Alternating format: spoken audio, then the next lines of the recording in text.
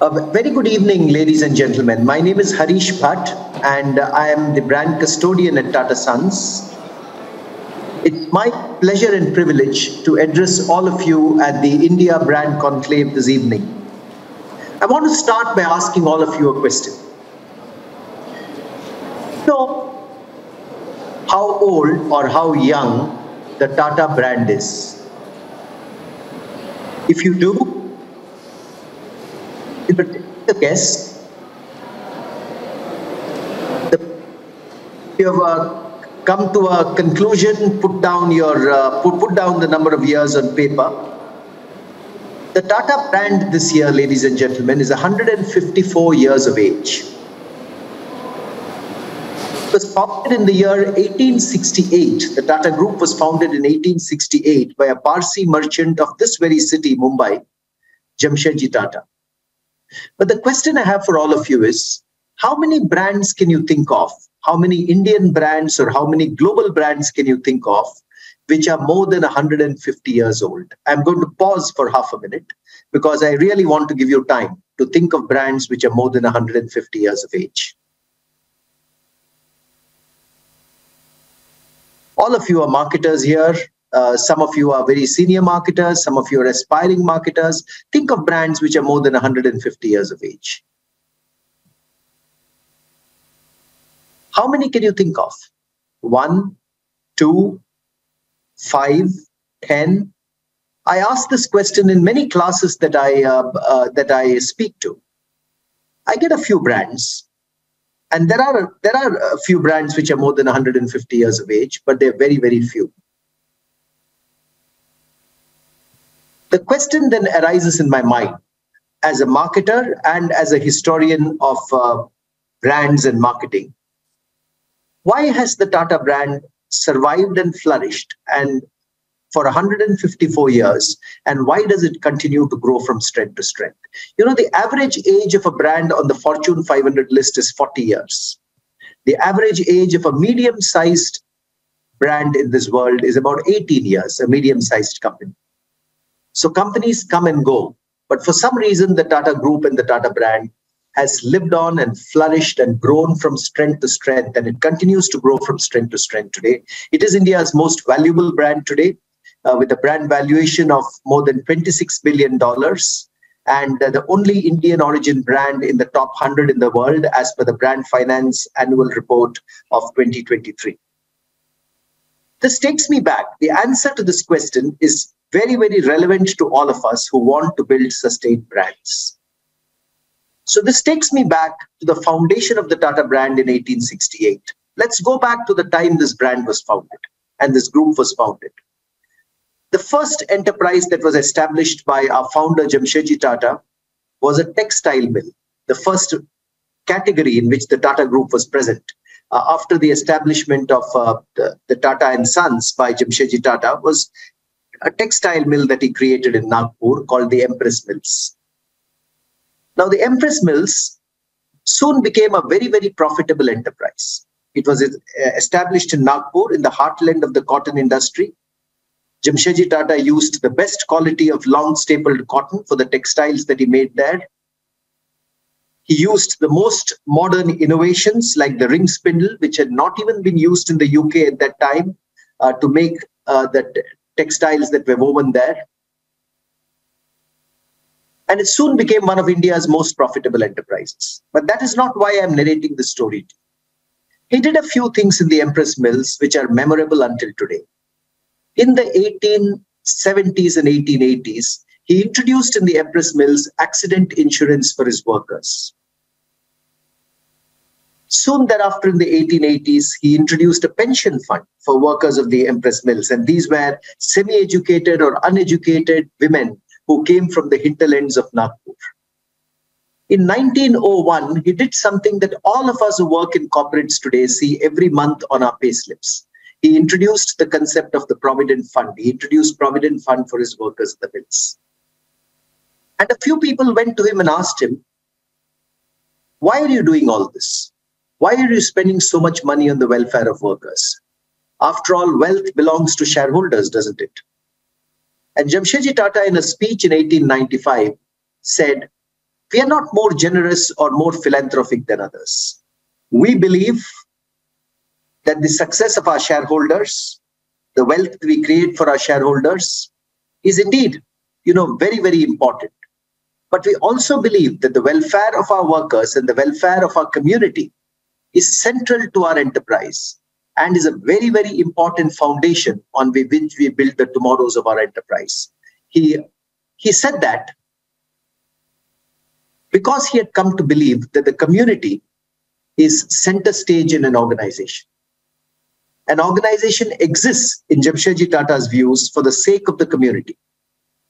Indeed, brands like yours and mine have to make a lot of profits, have to earn economic wealth, but he believed that eventually that wealth should go back to the community. And he set out his vision of a group and a brand where the community is center stage and not another stakeholder. It's fashionable to say that in today's day and age, where conscious capitalism is repeated like a mantra by many, many people, and indeed it's the right mantra to repeat. But what his sons and he did thereafter was a masterstroke of conscious capitalism. What they did, his sons Dorabji Tata and Sir Ratan Tata, what they did was they transferred their wealth to charitable trusts, and thereby the parent company of the Tata Group, Tata Sons, became majority owned by the Tata Charitable Trusts. That was quite unheard of. Very, very few corporations in the world are owned by charitable trusts. But more than 100 years after Jamshedji Tata and his sons did that, Tata Sons today, the holding company of the Tata Group, is still 66% owned by the Tata Charitable Trusts. What does this mean? This means that of all the profits that the Tata Group generates through dividends, 66% of the dividends are issued to the Tata Charitable Trusts. And what do the trusts use these for? Over the years, they've used them for the building of the Tata Memorial Hospital at Parel, the Tata Cancer Hospital in Kolkata, 7 new Tata Cancer Hospitals which have recently been inaugurated in Assam, the Tata Institute of Fundamental Research, the Tata Institute of Social Sciences, education, water facilities, the National Center for Performing Arts, NCPA in Mumbai, and a host of other institutions. In fact, when COVID-19 came upon us just 3 years ago, in March 2020, Mr. Ratan Tata, who is the chairman of the Tata Trusts, and Mr. Chandrasekharan, who is chairman of Tata Sons, jointly announced that the Tata Group would commit 1,500 crores in the fight against COVID-19 as a continuation of that focus of the community. And I felt very proud that day because it reinforced what we stand for as a group, that the community is center stage for us. What this means, ladies and gentlemen, is that the Tata brand, the Tata trademark is, of course, owned by Tata Sons. But emotionally, and for many, many reasons, the Tata brand is emotionally owned by the people of India. It belongs to the people of India. It's a brand which I think has transcended being a commercial brand and become, in many people's mind, their own brand. That happens when you put the community center stage. When over years and over decades, you do what you think is right for the community. Then I think the brand transcends commercial boundaries and becomes an institution that people resonate with very, very strongly. That indeed is the story of the Tata brand. It has done a number of things for the community over the past 150 years of its existence, some of which I have already pointed out, some of India's finest institutions, finest universities, the fight for health, the National Water Mission, the Cancer Grid, and I can go on and on and on. But I suffice it to say that the community lies at the heart of the Tata Group's success over the past 150 years. G.R.D. Tata, who was our chairman for more than 50 years, said, the philosophy of the Tata Group is that what comes from the people must go back to the people time and again. What that does for a brand is very important. Since all of you here and me myself are marketers, when a brand exists in harmony with its community, when a brand contributes to its community, then I think it also builds a lot of trust. People see the brand doing that time and again over years, over decades, over century. But that is one of the pillars of the Tata brand. The fact that the community is center stage for us in everything that we do. And that is the central idea that underpins Tata. But the other central idea which underpins brand Tata is that we have chosen to invest in industries which are very important to our nation. Industries which lie at the confluence of national interest and business opportunity.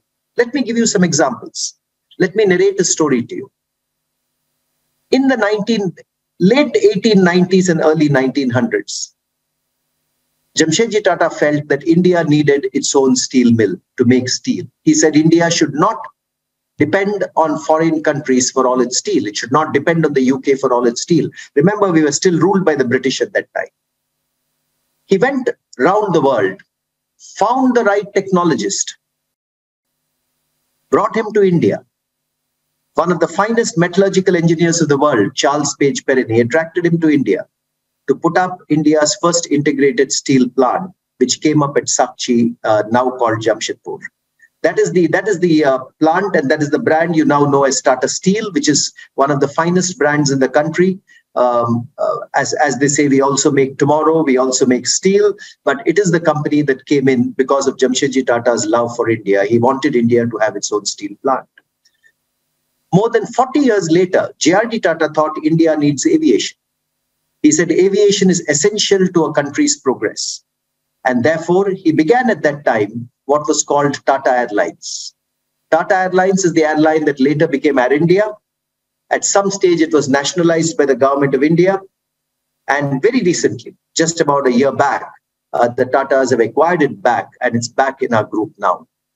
But the reason why Air India began was J.R.D. Tata's love for aviation and his strong belief that a country to advance requires aviation, requires quick air transport. And it went on to become a business where, it was one of the finest airlines in the world in the 1960s and 1970s, to the extent that when the Singapore Premier Lee Kuan Yew was thinking of an airline for Singapore, he said, go and study J.R.D. Tata's airline in India and find out what has made it tick. But let me give you a more recent example. If you come to the 2000s, 1990s and 2000s, Mr. Ratan Tata, who is now the chairman emeritus of our group and the chairman of the Tata Trust, at that time he was the chairman of Tata Sons. He was convinced that India needed its own car, its own indigenous car. At that stage, India had the Maruti 800, it had the Hyundai Santro, but these were cars which were designed in Japan and Korea and assembled in India. He wanted a car which was completely indigenous, made for Indian families to Indian specifications using Indian ancillary parts.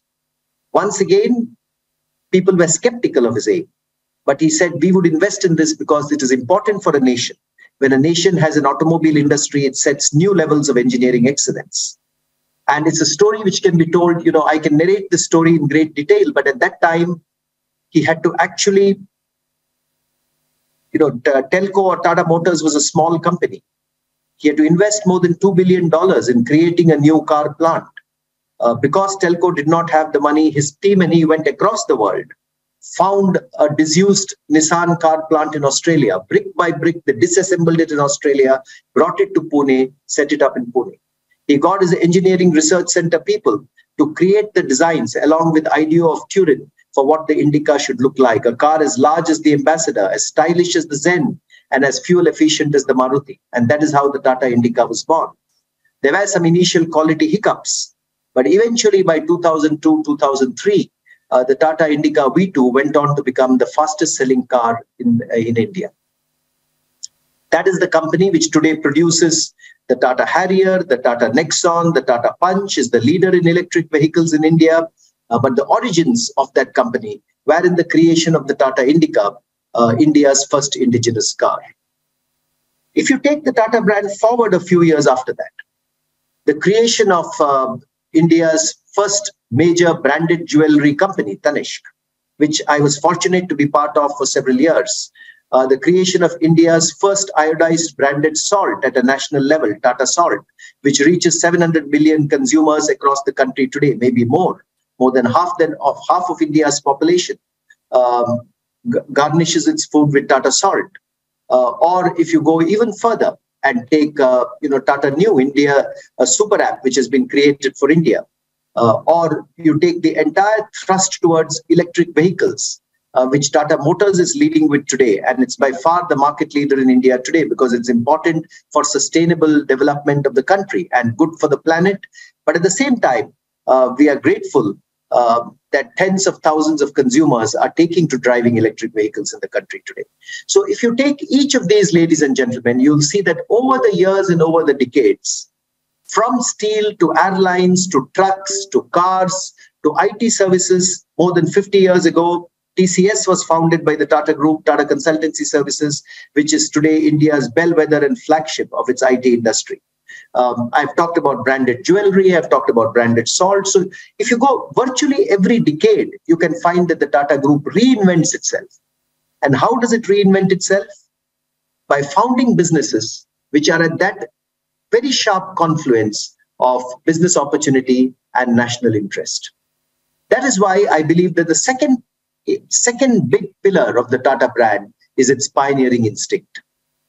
It's pioneering, but at the same time, pioneering of industries which contribute to the development of the nation. So pull back a little bit and think about what I've told you in the last 15 to 18 minutes. First, I have said the community is center stage for the Tata brand. And I gave you many examples of the institutions created by the Tata Trust, but I also told you that the Tata brand is eventually, owned through Tata Sons by the Tata Trust, who are the majority shareholders of Tata.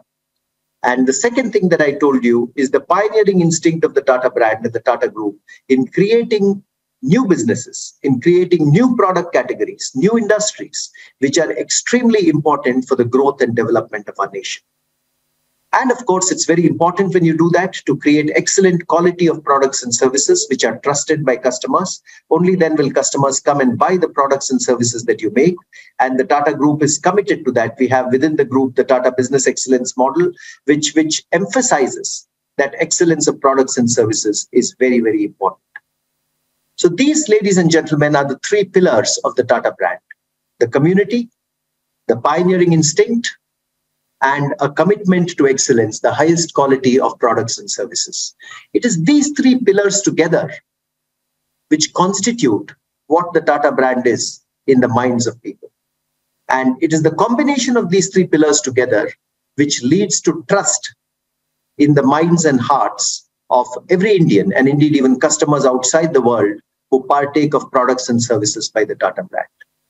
That is why if you go onto the streets of the country today, and I do that sometimes, and ask people, what do they think of Tata? One common answer that I always get is that we can trust products and services that Tata makes. That's what also comes out in the brand tracks that we do when we ask people about the Tata brand. That poses a great responsibility on us in the Tata Group. When your consumers and your stakeholders trust you, then we have to ensure that we nurture that trust for the future. We have to ensure that the 150 years that have gone by, which have been dedicated to nation building, the next 150 years and more are also dedicated to the same cause. Therefore, I know I may be running out of time now. I had a 20-minute session to deliver to you. What I'd like to mention to you is that as you think about great brands, as you think about iconic brands, as you think about brands that have become institutions, I would say the biggest learning that I've had, and something that all of us should think about, is why does your brand exist? Just like the Tata brand is dedicated to the community and nation building, what is the core reason why your brand exists? What is the core reason why your brand will be missed if it does not exist today? If your brand will be missed if it does not exist, then I think you're serving a core need of the consumer, a core need of the society and community around you. That is the single message, ladies and gentlemen, that I'd like to deliver to all of us today, that the core purpose of the brand is what is important. And if that core purpose is in harmony with your community and society and consumers and all your stakeholders, then you have a good chance at longevity. Then you have a good chance that your brand will continue to grow and flourish into many years and many decades into the future. There are many brands which do this very successfully across the world, Tata being one of them. And I hope that this brief address from my side has left a few key messages for you to take back with you. I'd like to thank the organizers of the India Brand Conclave for giving me this valuable opportunity of speaking to all of you. And I hope that the words that I've put forward to you will resonate, and there will be at least an idea or two that you take out of this address. Thank you very much for giving me this opportunity, and I wish all of you a wonderful evening. Thank you.